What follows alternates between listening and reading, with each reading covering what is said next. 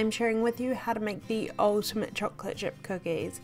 Crunchy on the outside, soft and chewy in the centre, and filled with dark chocolate chunks. You won't want any other cookie recipe after trying these. Welcome to Recipes by Carina, where I share with you how to make classic and simply delicious recipes.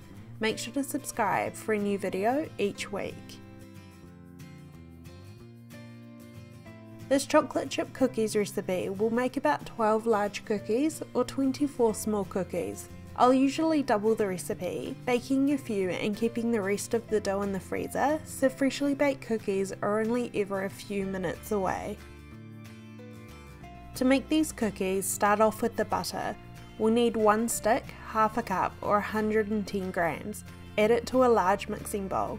Make sure your butter is at room temperature, as we'll be creaming it with the sugars.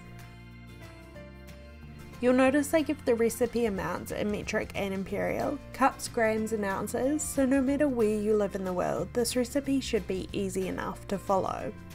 If you'd like the full recipe for these chocolate chip cookies, it will be on my website, as well as the full measurements listed in the description box below. To make the best cookies, you'll need 2 different types of sugar, white granulated sugar and brown sugar. These 2 sugars do 2 very different things to the cookies, so it's best not to substitute one for the other when you're in a pinch. The white sugar creates the crunchy outside to the cookies, whereas the brown sugar is what makes the centre so soft and chewy. You'll need 1/3 of a cup or 65 grams of white sugar and 2/3 of a cup or 130 grams of brown sugar.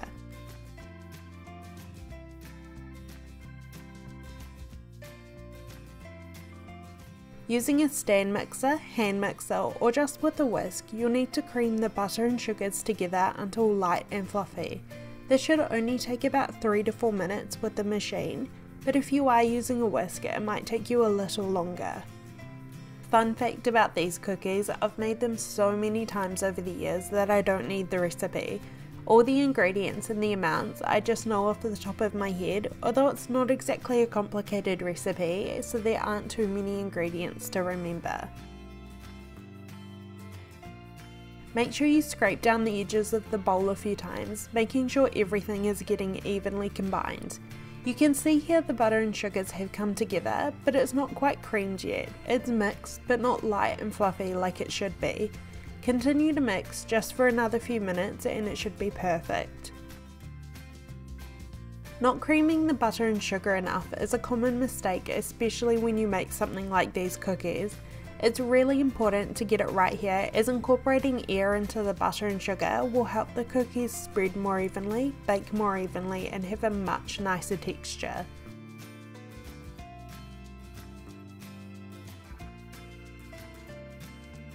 You can see here the difference, it's so much lighter in texture as well as colour than when we started. Next we'll need 1 whole egg. I've played around with just the egg yolk, a whole egg and an egg yolk or 2 egg yolks, and it's never really had any beneficial difference. When you're testing out a recipe, it's really important to understand what each ingredient does to be able to make a smart decision as to whether it's needed or not. The egg in cookies and a lot of baked goods is to provide a binder to keep all of the ingredients together, as well as for richness and aeration, which these cookies get enough with just 1. Finally, we'll need 1 to 2 teaspoons of a good quality vanilla extract. I like my cookies quite strong on the vanilla flavour, but if you're not a huge fan, 1 teaspoon will do. Using your mixer or whisk, combine the ingredients together just until the egg and vanilla are combined. Set the bowl to the side while we measure out the dry ingredients. I like to do this in a separate bowl so I can add the dry ingredients in stages, as it can become quite difficult to mix when the flour is incorporated.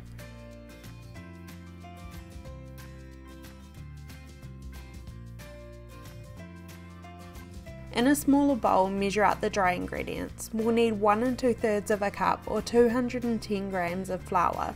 All-purpose, standard or cake flour works great here, as we want a low gluten development.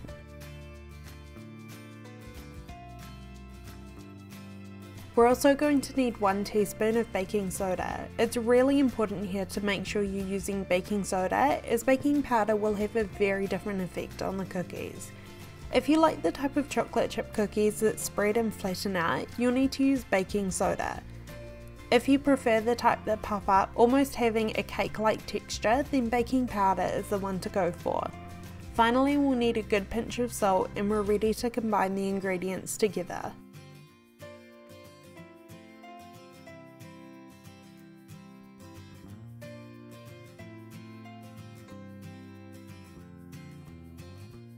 Start by pouring half of the dry ingredients into the bowl with the wet.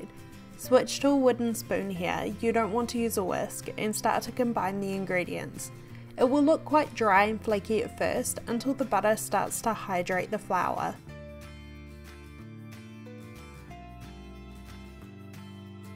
When the dry is mostly combined, add the second half and continue. You want to stop just before all of the flour has been incorporated so we don't overmix, as we still have the chocolate to combine. There are a few different choices when it comes to chocolate for these cookies.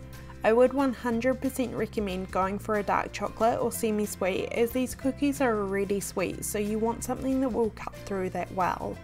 My preference is to use eating chocolate rather than chocolate chips. I think it tastes better and I like the chunks, but if you want to use chocolate chips, it's completely up to you.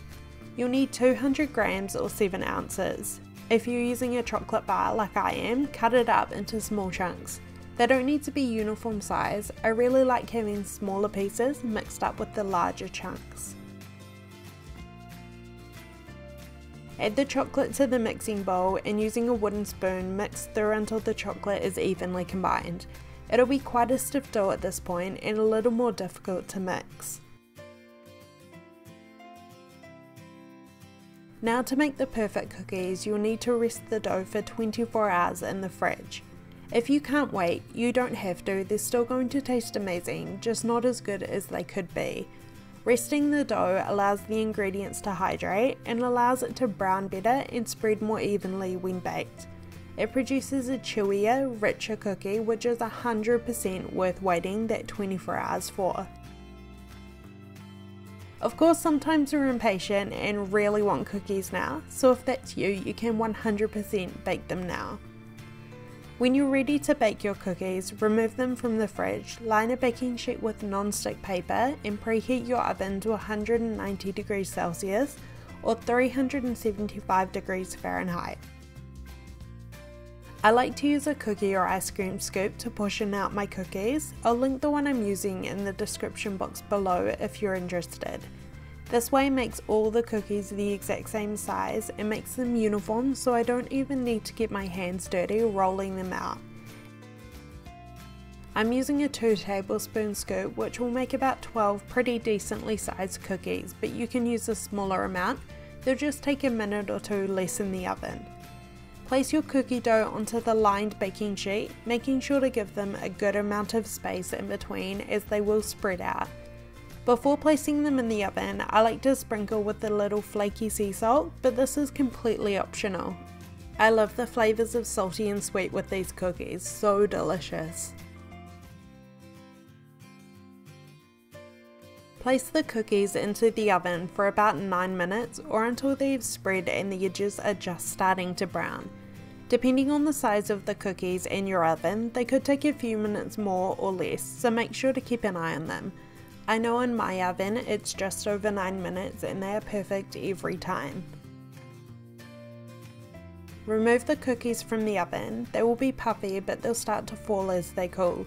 Leave them for about 5 minutes on the baking sheet before transferring them to a wire rack to cool completely. They're the most delicious still warm out of the oven, so just leave them to cool long enough that you don't burn your fingers.